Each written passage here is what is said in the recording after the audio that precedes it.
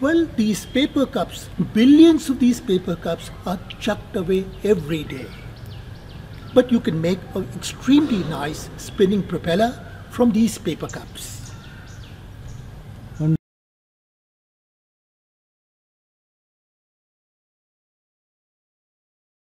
And what we need to make this cup propeller is a couple of paper cups, a CD, cycle spoke, some glue and a half press button. First take this CD and put the rubber foam on top of it. Stick it with the glue. Make a hole in the middle of this foam and stick a cycle spoke in the hole. Now take one of the paper cups and stick a half press button inside the paper cup. Now take another paper cup and join these two paper cups back to back. The paper cup which doesn't have the button will become the propeller.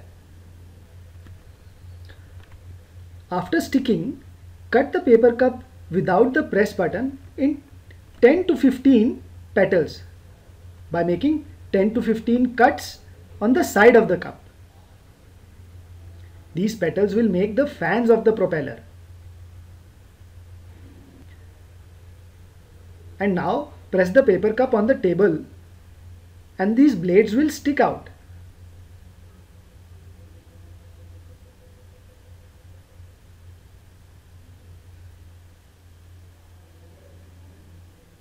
You can also decorate your fan with plastic tape.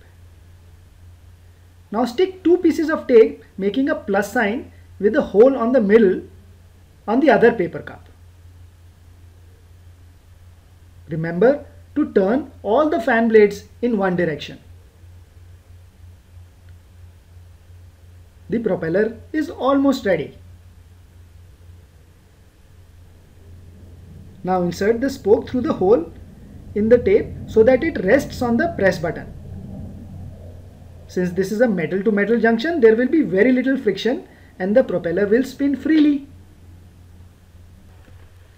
See how we have converted our trash, which we usually dump, into a wonderful spinning propeller.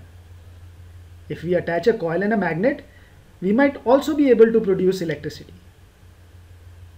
So enjoy making this propeller. See how children are having fun with it.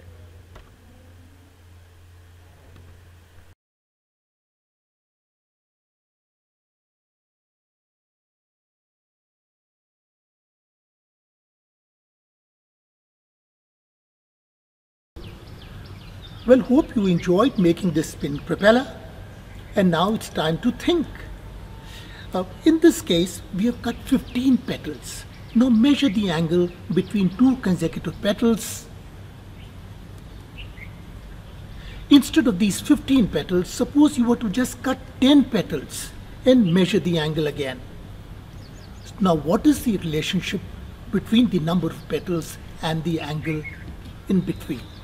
Send your responses at support@arvindguptatoys.com, and you can also send your feedback on our Facebook.